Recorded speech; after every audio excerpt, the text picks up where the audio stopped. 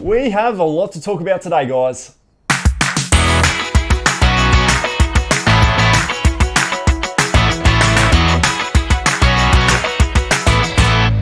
Hey guys, welcome back to the channel. Hope you're doing really well. This is the Sunday show where I take you through 9 of my very best sold sales items of the week. I've also got a really good featured reseller. Hang around. If you do nothing more today, then hang around for this featured reseller because he has got an absolute doozy of a sale.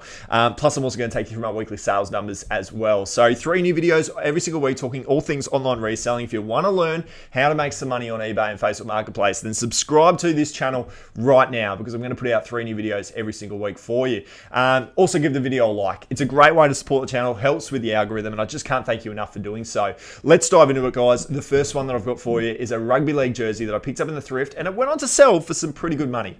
Let's do it. All right, guys, first item up was this Newcastle Knights rugby league jersey that I picked up in the thrift for just $5. Now, this one was a curious one for me because it was a 5XL. It was a slightly larger size compared to what I've ever bought in the past. But I figured I'd just give it a go. And because it was brand new with tags, I thought that I could get some good money for it. Now, I'll put this one up for $90, buy it now, free postage. And in the end, I've taken an offer on it. After 92 days, it was the first best offer I'd received on the item for $70. So I've been able to sell this 5XL rugby league jersey for 70 bucks, take out fees and postage, $48.34 profit. And probably the one that I've got for you on this is if you do find a really good item of clothing, but it is a slightly larger size, a 4XL, 5XL example here, I still think you should pick it up if it's in really good condition, and certainly if it's one brand new with tags, because this one's gone on to sell. Yes, it was a slightly larger sales cycle, but I'm still really happy to wait for the $48.34 worth of profit.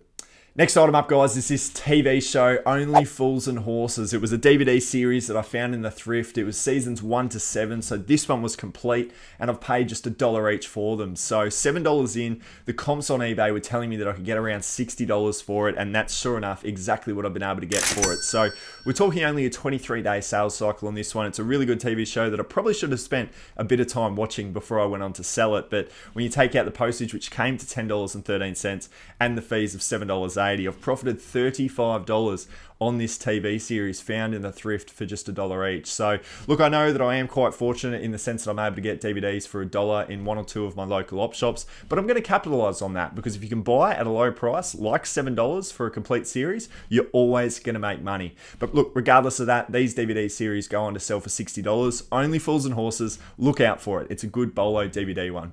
Next item up, guys, is this Ralph Lauren men's long sleeve button-up shirt. Now, I've picked this one up in the thrift for just $4, and it's gone on to sell on the same day for $38.95. It had the wording Yarmouth written in the tag, so I had a bit of a research into it on eBay, and I realized that this was actually worth upwards of $40 on eBay. So it stopped me from going ahead with my normal $29.99 free postage scenario, and I'm glad that I did the research because I ended up getting an extra $10 for it. Take out fees and postage, I've profited $22.34. I think it's a really good thing for you guys out there to kind of set your own expectations of profit. For me, when you're talking shorts, shirts, pants, anything sort of in menswear, if I can make $20 profit on a single item of clothing, I'm really happy with that. So to get that for this one, I'm going to keep looking out for it. The Yarmouth Ralph Lauren button-up shirt was a great one to get, and I'm really happy, obviously, that it sold on the very same day. All right, guys, time for an update on that PS2 bundle that I picked up off Facebook Marketplace for $120. I won't go into the details around the pickup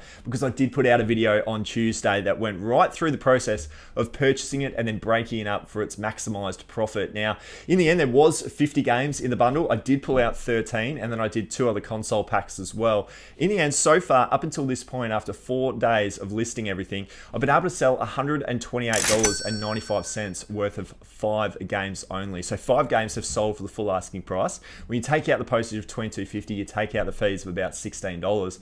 I've made $90 back of the $120 that I spent, and I've still got 45 games and 2 consoles to go on to sell. So, you know, only being $30 down now in the space of 4 days, this is going to turn into a huge profit.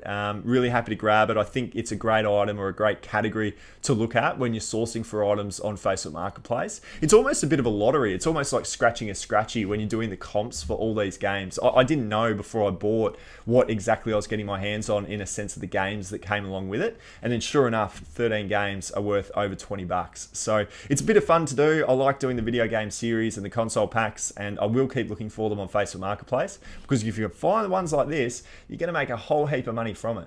Found a pair of Levi Strauss jeans as well in the thrift. Now, these were brand new with tags for just $10. So who's not picking those up when they see that in the thrift? This one's gone on to sell for $59.99. So I did go top end to what I would normally do in the sense of selling jeans. I generally go around the $40 price point. But these were obviously brand new with tags. So I went the $60 and I did get the sale in the space of just 3 weeks. So take out fees and postage, $34.63. I am selling a whole lot more denim now. I'm buying a whole lot more denim in the thrift, and it is proving to go on to sell well. I think it's a really good category. I think it's quite a common category for resellers out there, but I'm just sort of dipping my toes into it a little bit more over the last few weeks. But I can see why you guys sell it a lot, because it does go on to sell for some pretty decent money. $35 for a single pair of jeans. Always look out for the Levi Strauss brand. You're going to go on to make a few if you can find it at a decent price. So there was a period there over the last couple of months where I started to buy a lot of workwear, a lot of King G, a lot of hard yakka, just to see how that sort of thing would go. And look, to be honest, it hasn't done a whole heap for me. I've probably bought a lot of used clothing in the sense of workwear that probably doesn't go on to sell as well. These were an exception to that. These were a pair of King G size 8 women's workwear pants. Now, they were brand new with tags, which was, I think, the little difference in the sense of everything else that I'd bought. These ones are picked up for just $8, and they have gone on to sell for $48.97. So profit and postage and fees, we're talking $27. And like I touched on before, anything from a single item of clothing perspective over $20, I'm generally pretty happy with. So to make $27 profit, it did hang around for 99 days. I haven't been buying a lot of workwear as a result since, but I do think from now on, if I do find anything brand new with tags in the hard yakka, King G, any of that sort of clothing, I'll probably just pick up if it's at the right price, because brand new with tags will always sell better on eBay. Now, I'm still selling quite a number of shoes, guys, no doubt about it. I've been able to sell these Nike Zoom TR men's running shoes, US size 9, grey, very good condition, picked up for just $6 in the thrift. These have eventually gone on to sell for $50. There was a 115-day sales cycle, but that was only due to the fact that I had them listed up for $64.99. There were a lot of watches on these, but they were probably just slightly too high of a price for a pair of used shoes. Now, I've slowly dropped the price myself down to, I think it was $59.99, and then somebody's offered me $50. I think for myself, being a full-time reseller, having quite a number of shoes to move, if I can get a price of around $50, I'm always probably going to accept it on a best offer. Take out fees and postage, I've profited exactly what I like to profit in the sense of selling shoes, and that is $30. So yes, I had to wait around of 115 days. It's probably made me look at the price points a little bit more in the sense that these did hold around, but still, to make my $30 on a pair of shoes, I've done a number of them this week, and I'm going to continue to hold around the $30 profit price point. Now, guys, I was at the local flea market a good couple of weeks ago. To be honest, it was 132 days ago. It's been a long sales cycle on this one, but I probably need to get back in there because you can always find really cool items at a very cheap price. I've been able to pick up this 4X gold belt buckle, just the belt buckle alone. It was just $2, and I thought I'd give it a go. The 4X brand is a good one to get your hands on. A lot of beer heads out there. Sold for $29.99. So when you take out postage, take out fees, almost $20 for a belt buckle. I thought that was pretty good, and 132-day sales cycle. So it just goes to show there's a lot of different places that you can source. I've probably got to get myself back into the flea market because there are some really great grabs at a very low price, which is always a very low risk scenario when you're trying to make a few on eBay. Now, it was just the one piece of furniture this week, guys, and it's one that you've probably seen before if you've been watching these episodes. It was the Medane buffet table. I won't spend too much time on this one because you have seen it a number of times, but they do go on to sell, and I am constantly keeping my eyes out for this make of furniture. This one's gone on to sell for $150, but I bought it in incredibly poor condition. A lot of work needed to be done to it, a lot of cleaning needed to be put into it, so there was a bit of time spent, but I bought it for just $20 because it was in pretty average condition. It's scrubbed up completely fine. There's been nothing wrong with this one. It was almost sold back into like new condition. It was really that good of a cleanup. It's gone on to sell for $130 worth of profit, and it's sold within the space of pretty much a week. 8 days from when I picked it up for just $20. So look, furniture, $130 profit. They're always my highest profit items that I sell, and I sell them on Facebook Marketplace with 0 fees. So $130, it's really helped my week. Another single item of furniture. I want to try and hopefully get a few more next week. So they were my 9 best sold sales items of the week, guys. Hopefully you got some value out of those. Let me know in the comments below. What have you sold this week for a really good profit? And what did you buy it for? Where did you buy it? I'd really love to hear it. I always love to read those stories in the comments. We're going to dive into our featured reseller of the week. We've got Daniel this week, and Daniel goes by Staying in Your Own Lane on Instagram and on YouTube, and he's slowly starting to put a few more videos onto his YouTube channel. So definitely go and check that one out. He's already got a heap of garage sales videos in there, but give him a sub and check him out on Instagram as well. Look, he's a great reseller doing some awesome things. He wants to get into it full time. And I'll tell you what, with the sale that he's got here, as I touched on at the beginning of this episode, I think full-time could be a real thing for you, mate, because he's gone out to the op shops. He's clearly built the relationships with the guys in this particular op shop because he's been able to go out the back, and he's gone out the back and he's been able to source DVDs, CDs, video games, the works. He's been able to rummage through it all. Now, he has found one DVD season worth of episodes. It was Project Runway. And he's been able to find all 8 seasons, 1 to 8. But I was blown away with the price that he's been able to get for it. He sold it to a US person, so somebody in the US has picked this one up. $400 plus $100 worth of shipping. So basically a $500 sale for just 8 seasons worth of a TV show. That has really motivated me to keep sourcing for DVDs. I couldn't believe that you can sell what I thought was a pretty standard TV show, Project Runway. I don't think there was anything rare or fancy about it.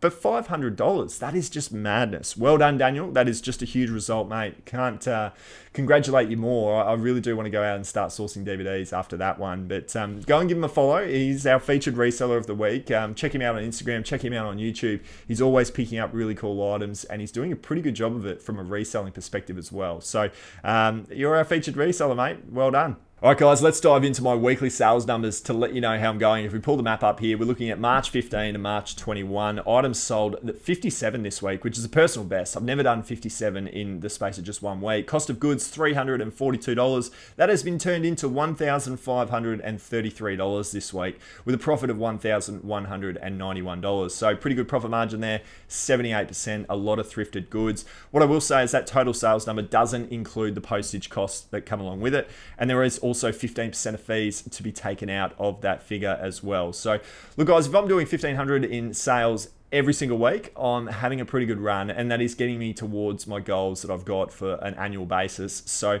look, I'm really happy with this. The key learnings that I've had from this week is that the small sales do accumulate. Never be disappointed with a sale of any kind, because it just tells you that the algorithm is ticking over in your favor. You are getting positioned for people to buy your product, and that is a very good thing. So for me to sell 57 products to make $1,500 worth of sales, my average sale price there is around $27 plus postage. So look, it's a relatively low number, but I'm getting the volume of 57 sales, so I'm not too disappointed. The other one as well, I am doing the end relist strategy. So I am looking at the beginning of the day at how many items I've got actually ending on that day, and I'm physically ending it myself and relisting it myself. And that creates a new code. It brings a fresh listing to the item, and that is actually getting me a number of sales each and every day. So to be able to average around 8 sales a day this week, I think it's because I've recently adopted that strategy that's really helping me get towards that number. So I'm also obviously going ahead and putting new listings in on that day as well. So my total number of listings is quite high on a daily basis still, but it's been that end relist strategy that has really helped me. So let me know in the comments, are you doing that strategy yourself? And if you're not, definitely give it a go, because it's certainly been working for me at the minute. And the power of building up your store is the other one that I wanted to quickly mention. So over the last 6 months, I've put a lot of time to build up 900 items in my eBay store. And I'm probably now starting to see the benefit of having those 900 items. If I don't list a certain number of items, for example, on a specific day, say for instance, I wanted to take a day off, then I can do the end relist strategy. And I've got the benefit of having a rollover of 20 or 30 items for that day. So I'm still getting a refresh of 20 to 30 items. It's still bringing me in new sales, and I can take a day off. So there's a real efficiency aspect to that from that side of things. But that wouldn't be the case if I hadn't put in the time to build up my store to 900 listings. So I really do think if you're just starting out in your reselling journey, to actually put a lot of time into just building up your store to as many items as you possibly can.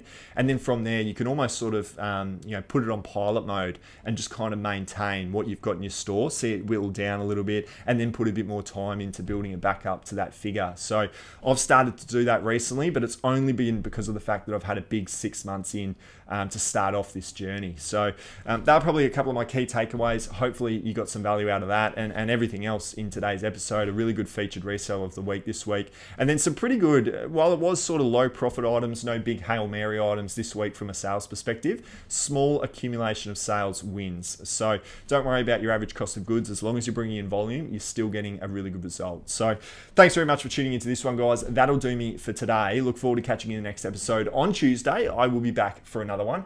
Thanks very much for tuning into this one. We'll see you soon.